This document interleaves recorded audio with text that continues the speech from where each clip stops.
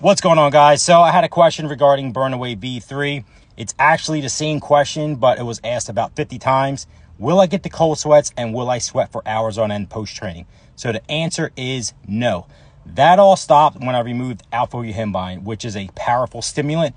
I personally, in the beginning, I loved it, but then it just got very annoying and I just stopped liking it. So I removed it. So you're going to sweat during your workout when your heart rate is elevated. And when you are done training and your heart rate comes down, the sweating will stop.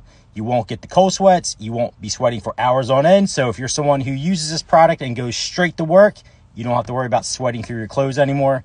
The formula is more effective. It's more powerful than the previous version. So if you guys haven't tried it, definitely check the new one out.